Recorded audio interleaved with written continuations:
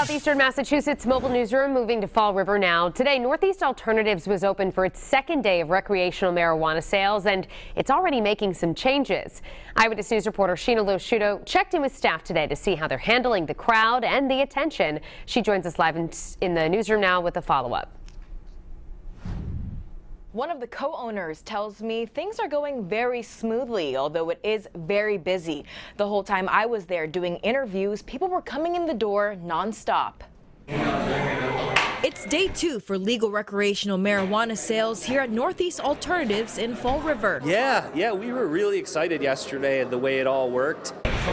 Eyewitness News was there on opening day when customers were being asked to use an app called QList to get a virtual place in line. To avoid major crowds, it tells you when to head to the shop. But as of Monday, you can now walk in without the app, as long as you have a valid ID proving you're at least 21. We're allowing for walk-ins, and then we're monitoring the lines. And if it gets too crowded, then we're going to go to the QList system. Likely that will be on peak days. Peak days are expected to be on Thursdays, Fridays, and Saturdays. Rosier says with the weather, football game, and now holiday, it's hard to tell what an average day will look like. So far, they're counting about 100 customers per hour.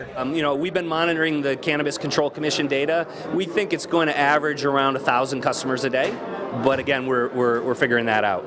And the shop owners want to clarify they are still open for medical marijuana as well. They even have a separate line for medical marijuana people, so you aren't mixed in with those coming in for recreational use. Reporting in the control room, I'm Sheena Losciuto, Eyewitness News.